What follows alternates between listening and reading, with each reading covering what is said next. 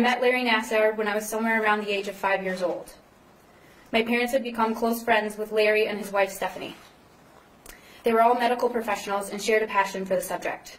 It was during this time, I estimate I was approximately 6 years old, that Larry Nassar began to sexually abuse me.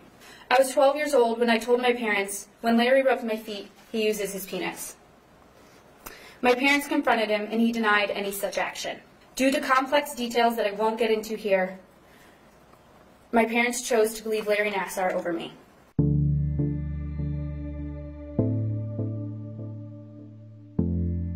Larry Nassar's actions had already caused me significant anguish, but I hurt worse as I watched my father realize what he had put me through.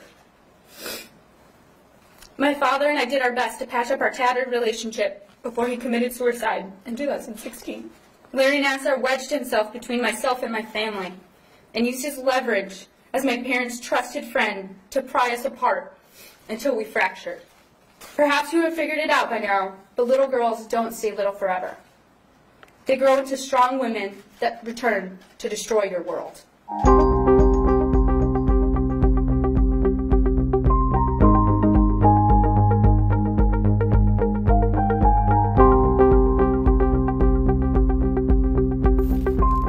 Your letter states, now Aquilina is having a 4-day sentencing media circus. She wants me to sit in the witness box next to her for all 4 days, so the media cameras will be directed toward her.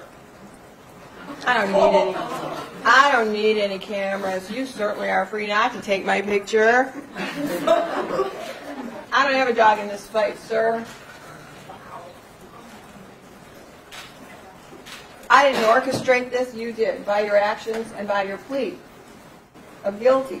And you may find it harsh that you are here listening, but nothing is as harsh as what your victims endured for thousands of hours at your hands, collectively. You spent thousands of hours perpetrating criminal sexual conduct on minors, spending 4 or 5 days listening to them is significantly minor considering the hours of pleasure you've had at their expense and ruining their lives. None of this should come as a surprise to you. Judge Aquilina is seeking media attention over court protocol. Really? This is the people of the state of Michigan versus Larry Nassar, not Judge Aquilina. I'm doing my job. I try to do it well, unlike what you did. So I don't know if it's your frustration at night or what's going on here, but I have to say, this isn't worth the paper it's written on.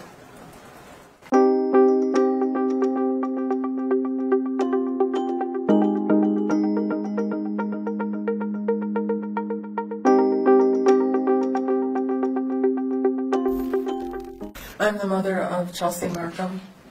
Okay. And you're reading her statement? No, she couldn't be with us today, but I'm going to be telling you from a victim's mother's point of view.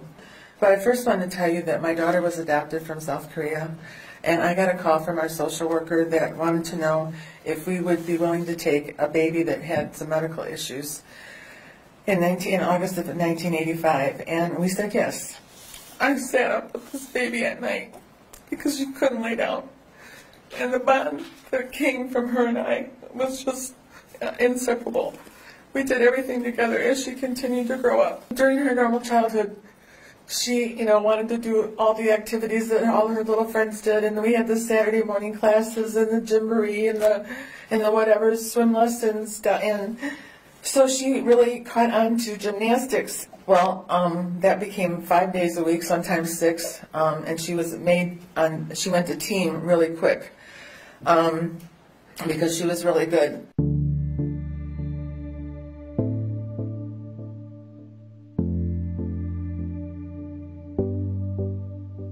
I had been in the room with her during her examination, as usual, and I said, "You ready to go to lunch?" And she's like, "No, Mom, I just want to go home." And I said, "What's wrong? Are you in pain?" And she said, "Mom, I just want to go home." And I said, "Okay." So we got in the car, and I said, and she started bawling. And I said, Chelsea, tell me what's wrong. And she said, Mom, he put his fingers in me, and they weren't gloved. And I said, Chelsea, I was right there in the room. And she goes, you couldn't see what was going on, Mom. And she said, he hurt me.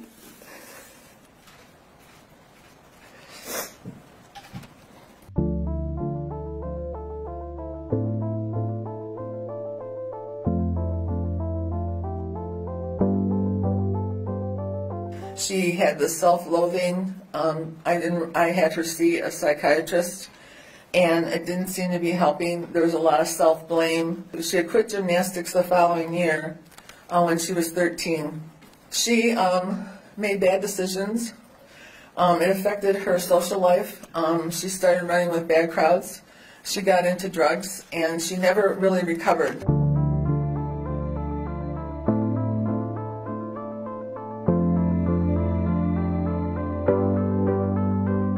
And so in 2009, she took her own life because she couldn't deal with the pain anymore. It all started with him and just became worse as the years went by until she couldn't deal with it anymore.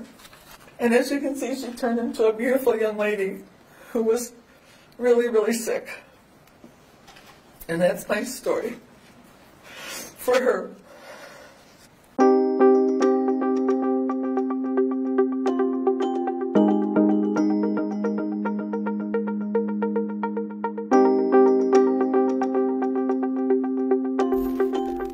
I came in today, and I didn't want to be a disruption, but you guys are reinforcing my view that I am a disruption.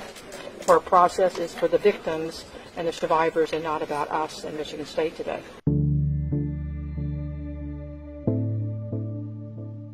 But again, today is about the victims. It's not about us. This is not the place for that conversation. There'll be another time and place to do that. Folks, there are pieces about this story that are public, and there are pieces that will be told. This is not the day to do that.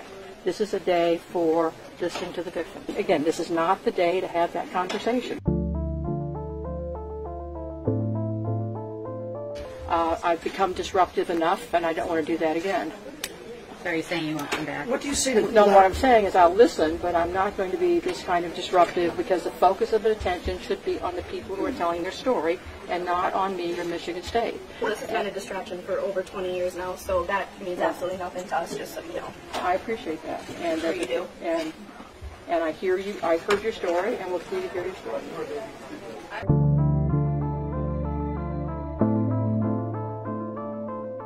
To Luanna Simon, I don't even know how you are still in the position that you are in.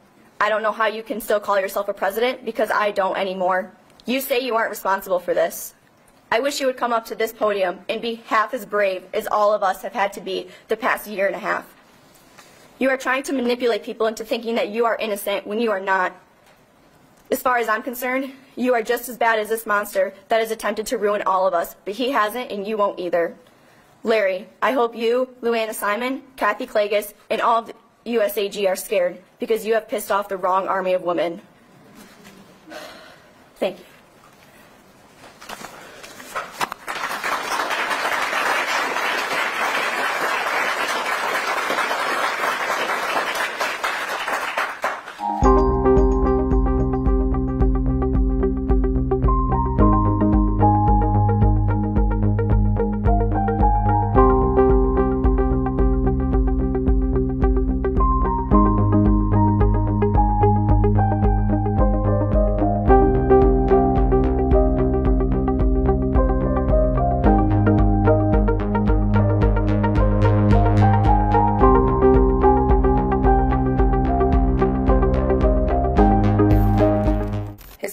Treatments included, but were not limited to, breast exams, stretching me while he would lay on top of me with his penis on my crotch, massaging me in very intimate places, and even placing his ungloved hand into my anus and vagina in order to get my hips to pop back in place and relieve my back pain.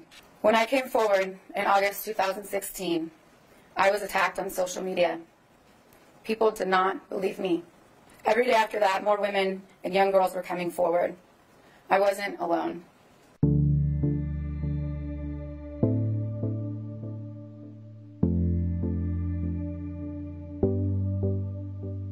Dr. Nassar was not a doctor.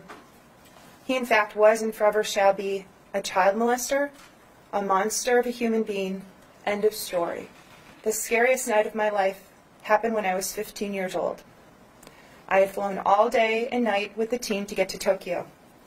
He'd given me a sleeping pill for the flight, and the next thing I know, I was all alone with him in his hotel room, getting a, quote, treatment. I thought I was going to die that night. Our silence has given the wrong people power for too long, and it is time to take our power back. Thank you.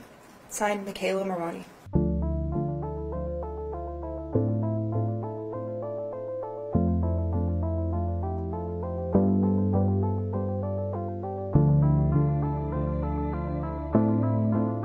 Who was the doctor that USAG sent to keep us healthy and help us get through? The doctor that was our abuser. The doctor that is a child molester. Nobody was even concerned whether or not we were being sexually abused. I was not protected, and neither were my teammates. Larry Nassar is accountable. USA Gymnastics is accountable. The U.S. Olympic Committee is accountable. I am here to face you, Larry, so you can see I've regained my strength, that I'm no longer a victim, I'm a survivor. Your abuse started 30 years ago, but that's just the first reported incident we know of. If over these many years just one adult listened and had the courage and character to act, this tragedy could have been avoided. For this sport to go on, we need to demand real change, and we need to be willing to fight for it. It's clear now that if we leave it up to these organizations, history is likely to repeat itself.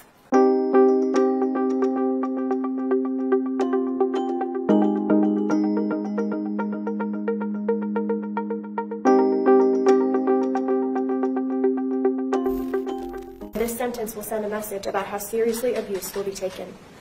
So I ask, how much is a little girl worth? Victims were silenced, intimidated, repeatedly told it was medical treatment, and even forced to go back for continued sexual assault. When I came forward in 2016, I brought an entire file of evidence with me, and the MSU PD handled it beautifully. But MSU officials were a different story.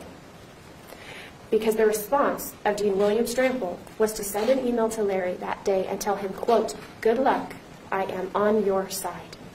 What we had to go through for our voices to be heard because of the responses of the adults in authority has greatly compounded the damage we suffer, and it matters. Not long after I stopped seeing Larry, I transitioned from athlete to coach, and every day that I nurtured those baby gymnasts, I wondered if any of them would find their way into his exam room. When one of my little girls was finally referred to him, I took a chance and I spoke up.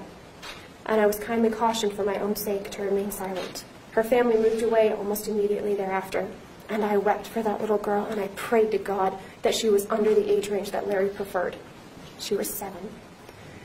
But when I filed my police report, Kyle Stevens came forward, and she was 6, a year younger than my little girl. And I cried in my kitchen, and I don't know yet if that little girl walked out the same that she walked in. Larry, I remembered the day you brought Caroline into your office so that I could hold her. You knew how much I loved children, and you used your own daughter to manipulate me. And every time I held my babies, I prayed to God you would leave your abuse in the exam room and not take it home to the little girl born with black hair just like her daddy. I have been there for young gymnasts and helped them transform from awkward little girls to graceful, beautiful, confident athletes, and taken joy in their success because I wanted what was best for them. And this is a joy you have cut yourself off from forever, because your desire to help was nothing more than a facade for your desire to harm. You have fashioned for yourself a prison that is far, far worse than any I could ever put you in. And I pity you for that. I plead with you to impose the maximum sentence under the plea agreement, because everything is what these survivors are worth. Thank you.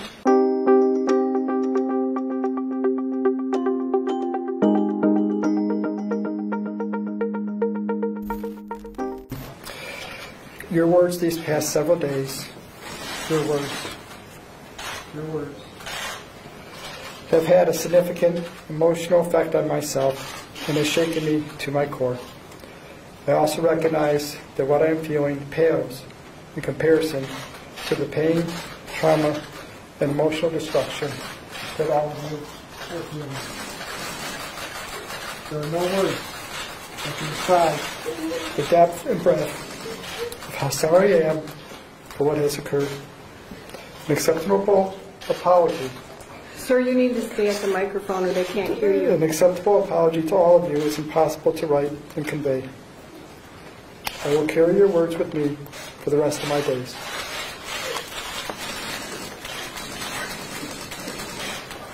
I do want to read some more of your letter.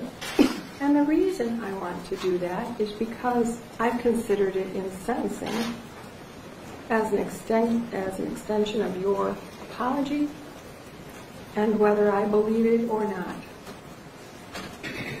I was a good doctor because my treatments worked, and those patients that are now speaking out were the same ones that praised and came back over and over and referred family and friends to see me.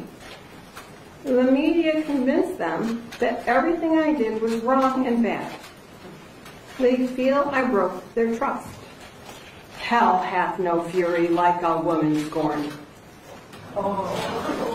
It is just a complete nightmare. The stories that are being fabricated to sensationalize this.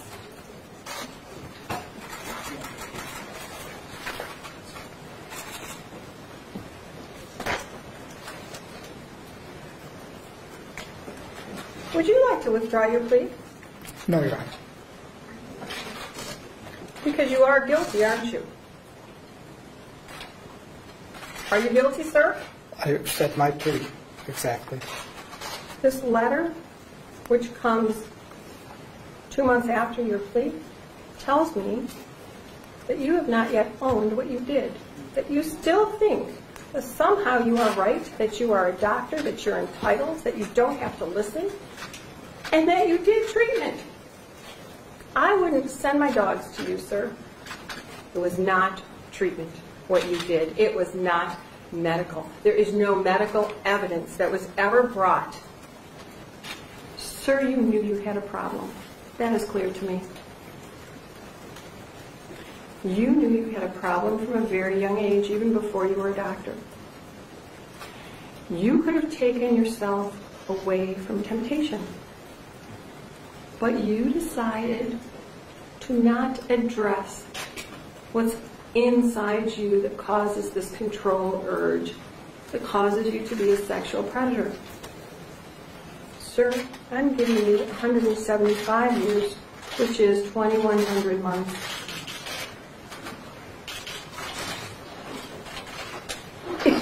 I just signed your death warrant.